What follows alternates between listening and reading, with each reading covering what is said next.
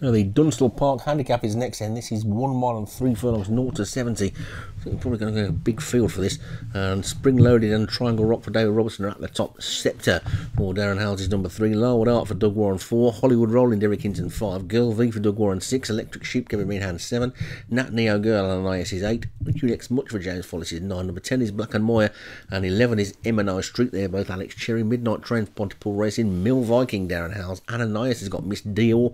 Much Mansell for James Follis. Red Dickens for Dan Hughes. Temperamental Lady for Graham Clutterbuck. The Chingford Scouse and Martin Liederman. War Heroine for Kevin Meehan.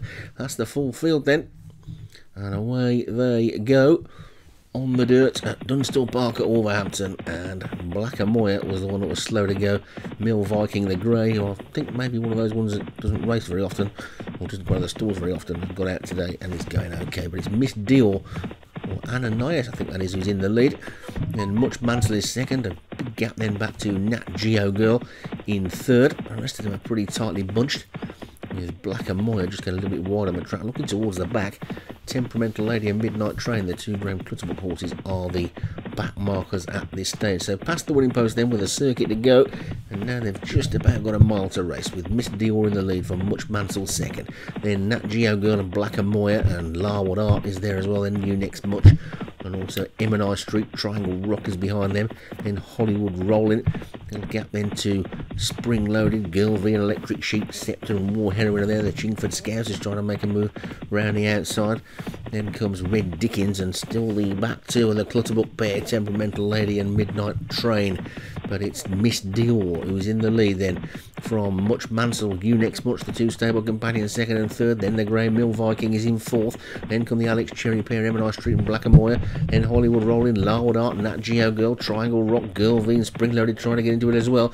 But they're coming down there, racing towards the final 4 furlongs in this race. And Miss Dior is the leader from Mill Viking, the Grey in second. Then Much Mansell, Larwood Art, Hollywood Rolling is next. Then Unex Much, M&I Street's now making a forward move. Black and Moyer's trying to get into it, looking towards the back. The Clutterbuck pair is still the back two, but it's Miss Dior in the lead. Miss Dior from Unex Much. Then comes M&I Street. Mill Viking is still there.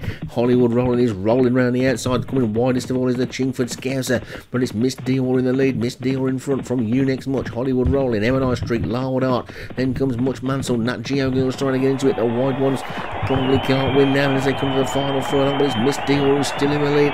Miss Dior from Unex Much. Then comes M&I Street, Hollywood Rolling, Larwood Art, Nat Geo Girl. The Chingford Scouser is now dropping away, but it's Unex Much who takes it up into the final half furlong. Here comes M&I Street on the inside, and finishing fast is Nat Geo Girl, who deserves a winner. Nat Geo Girl wins it. M&I Street is second, and Electric Sheep and Red Dickens, and then Midnight Train and Girl V. And it's a win for the ultra consistent Nat Geo Girl for Ananias. How many winners is that now? 3 or 4? Let me get it into it now. M&I Street for Alex Cherry was second. Electric Sheep for Kevin Meehan third. Then fourth, I think it was Unex Much. If the card goes back up, I will tell you what it is. If it doesn't, I probably won't be able to. Oh, there we go then. It's Unex Much for James Follis was fourth, and Dan Hughes came into fifth with Red Dickens. So that's the result of the Dunstall Park Handicap.